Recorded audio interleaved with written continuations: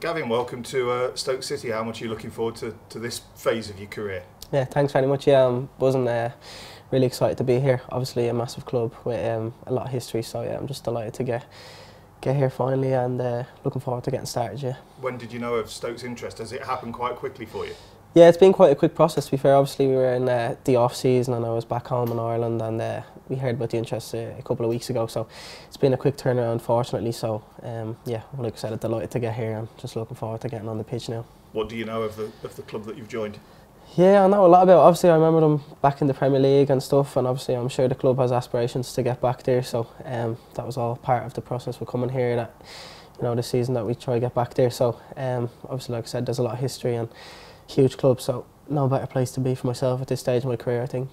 Looked like last season was a bit of a breakthrough season for you because you became quite a regular down at Bournemouth. Yeah, at the start of the season I featured regularly, obviously, and played a good few games. Obviously I played down here in the away fixture, so yeah, it was a good season for myself, obviously, and towards the end came out a little bit, but this season now I'm hoping to, you know, get off to a flyer and hopefully get in the team from the start and, you know, really push on in my career. So were you not tempted to stay down there and try and challenge for Premier League football? Yeah, obviously that's obviously a big pull, which obviously I had to, you know, make a decision on, but I think obviously with the size of the squad and stuff like that, and obviously now the plan will be to come here and help Stoke do well, and in turn hopefully do well myself, and then maybe next season go back to Bournemouth and see where that takes me. What sort of player are Stoke fans going to see?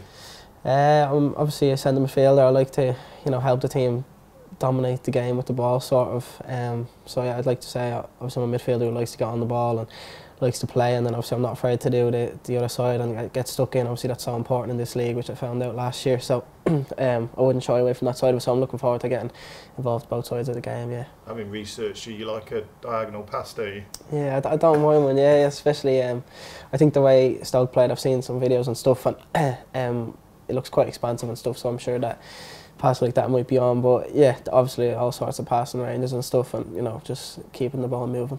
Do you know many of the lads here, or any of the lads here? No, not really. Obviously I know them all. I know all the names and stuff like that, so obviously some really good players here. I wouldn't know anybody personally, no, but obviously I'm looking forward to getting to know the lads, yeah.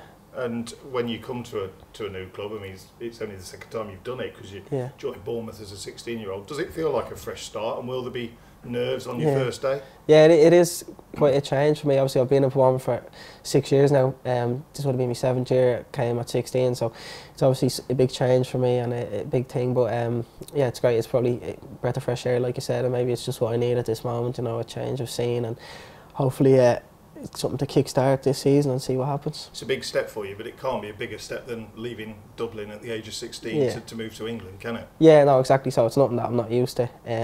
Like I said, I left home at a young age, so it's 3 hours up the road from Bournemouth, but obviously it's closer to Dublin, so it's a lovely location, and we're looking forward to, you know, seeing what it's like up here, and it's not far from home, so it's good that way. And you'll be going back to your homeland next week for the pre-season trip. Yeah, good start. Yeah, when I heard we were going over to Cork, we were obviously buzzing, because it's not too often you get to do that, obviously, and you don't get home too often, so it'll be lovely to get back and hopefully get a game in against Cork City. So.